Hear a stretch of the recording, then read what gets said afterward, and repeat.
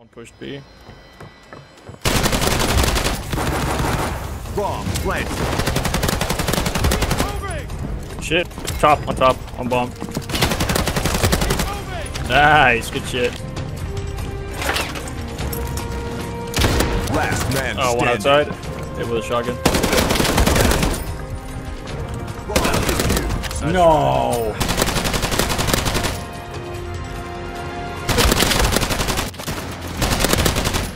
Bomb planted.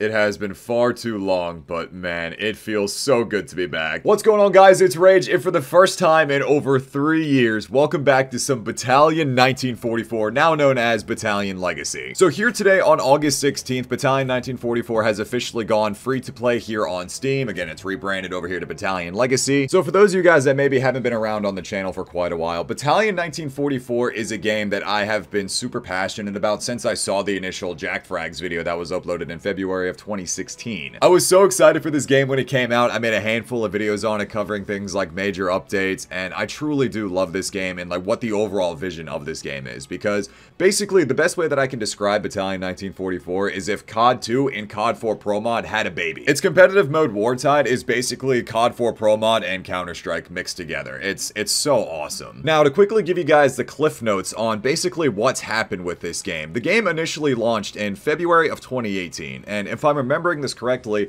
the game actually released earlier than anticipated. I feel like I remember the devs talking about something that their partnership with Google ended early. They had to release the game early, and a lot of servers just weren't really ready at the time. The game released early, it just simply wasn't ready yet, but then later in that summer of 2018 came Major Update 2, which was a nice revamp to the entire game, including the Wartide system, and then here in May and June of 2019 was when they were starting to incorporate Face It, and Battalion 1.0 had officially released. Like, this was the official release of the game. And it stayed pretty well populated throughout the course of summer 2019, especially for it being a very niche, old-school World War II shooter. But as time moved on, they stopped supporting this game, and Bulkhead had moved on to their next project, which was Pro Mod. Then Pro Mod had a couple of weapon testing and just prototypes, but we haven't heard anything about that either, so I don't know what's happened with that. So here, with this being the final update to Battalion, we got some new weapons that were added to the game. We got a whole bunch of British weapons. Got this jungle carbine, which basically looks like a smaller caliber Lee Enfield, I would assume. Certified classic, we got the Sten here. Got the Lewis gun LMG, which is actually kind of a nice surprise. Wasn't expecting that. We got the British Thompson. Looks pretty sick, honestly. Can't complain about that. Got ourselves a little Webley revolver, which is also really sick. And lastly here, we got the Enfield, both with an iron sight and with the scope. What I actually really like about the scope is that it is very reminiscent of COD 2. I adore that. I was just saying this a little bit ago, but the thing that I absolutely adore about Battalion is the fact that it is practically COD 2 and COD 4 Pro Mod coming together. And the idea of that in a competitive setting, in a competitive World War II setting, that's like, I love that so much. This game to me is something that I really wanted to take off. Now, I'm not saying that Battalion would have like dethroned Counter-Strike or anything like that, because there's really going to be no new competitive shooter that really dethrones Counter-Strike in that sense. I know that Valorant obviously has its appeal and everything like that, and again, I was just never expecting Battalion to like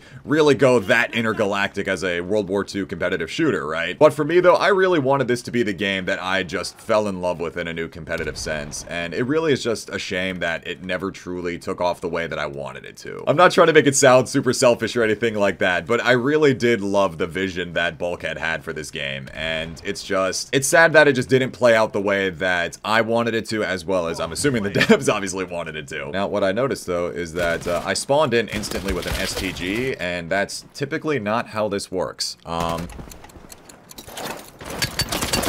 That is a frag, not a smoke. Oh boy. Oh boy. Alright. It was simply a misinput. Now, I think they changed the buy system entirely because, oh my god. Looks like they fully revamped the buy system, because the way that it would work is that you would use faction-specific weapons. Like, obviously, on the Germans, you would use things like the STG, MP44, MP40, CAR, all that good stuff, right? But now it looks like even being on the Americans, you can use other factions' weapons, which is pretty cool, but I don't know. Maybe I'm just weird in liking using the faction-specific weapons. I suppose it is kind of cool though. I just don't know if there's a limit to what we can buy, because they also got rid of the tokens. It looks like they got rid of the economy entirely. But yeah, that's actually something that I noticed, because I was playing this on live stream yesterday, and the way that Wartide worked, or at least the way that the economy worked in this game, was through coins.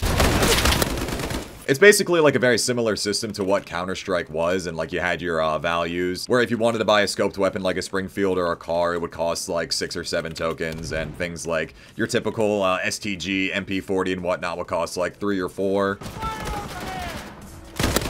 Not really sure why they went ahead and changed that, and I also don't think anymore there's like an official ranking system to this game anymore, which would kind of make sense considering it's now free to play, but I also do think it would have been really nice to at least keep some sort of ranking system in the game, because even though the game's free to play and everything, I still think that having a ranking system and just something to work towards is definitely something that will keep players entertained and wanting to, you know, keep progressing within the game. Almost got the 3K. I was looking through my inventory earlier, and I completely forgot that I have a bar fade. This thing looks awesome. I don't know if this is an unpopular opinion. I mean, I do find it kind of cool that now we can use, like, every gun in the game regardless of faction, but I don't know if I really like the changes to the economy. It just doesn't seem like there is one anymore. And I feel like for a competitive shooter, again, like CSGO, Valorant, whatever it may be, I don't really know how Rainbow Six and whatnot works, but I like the idea of having an economy. I feel like it encourages more teamwork and working together, and speaking of working together, I just realized I also got rid of voice chat. I got you, man. I'm also just now realizing that you don't even have to pay for smokes or frags anymore. You just get them by default. Very unconventional way of getting to A site, but I'm not really complaining. Hold on, let me just do this. I knew it! I knew it! I knew it! I had a sneaking suspicion someone was going to be sitting in here. Got the iron sight Mosin, man. Looking really nice. Now, by the point in time that the Mosin was added to this game, I think this was at some point in 2019 when the Face It integration happened. I never really got to use this very much, so I'm excited to try this. As someone with a scope, you don't get smokes, which I kind of get. That should have been a collat. You're lying to me. Stop it. Now, what I also don't know with the weapon skins in this game, I don't know if just nobody has their skins on, or if you can't see what custom skins they have on their weapons. If you can't see, like, what other players have what skin on. Axis win. Oh, he was prone. Good try. They got things like team deathmatch, rifles only. Let's give it a shot. Is this? Oh, I found where they spawn, or at least where their static spawn is. Hello? Oh yeah, that's right. They don't even call it wartide anymore. It's literally just search and destroy.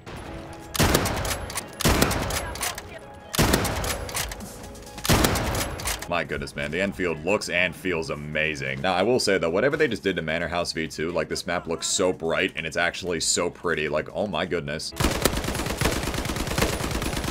I can't hit his arm. Oh, no. Shooting my body. Unbelievable. T-Town, Alabama, bro. That's so rude. Shooting my body and teabagging me. Dude, how could you? Ruined the game that had 40 to 60 total players. Game has 1,500 right now, so it doesn't seem too ruined to me. Running fine. The dick riding is crazy. They like the game and don't want it to die, but they remove voice chat and calm. The game's gonna die without voice chat. I know I was saying this earlier, but I really don't like the removal of voice chat. That, and I'm not sure how I still really feel about this change towards search and destroy. I still think that keeping wartide and maybe some sort of, like, way within a server browser to have some sort of rank, mayhapsingly, would have been really nice, but... Oh, there we go. Oh, he was the last one alive, too. Nice. There's 2. 3. That is horrible timing. Oh, that's horrible timing. No, no, no, no, no.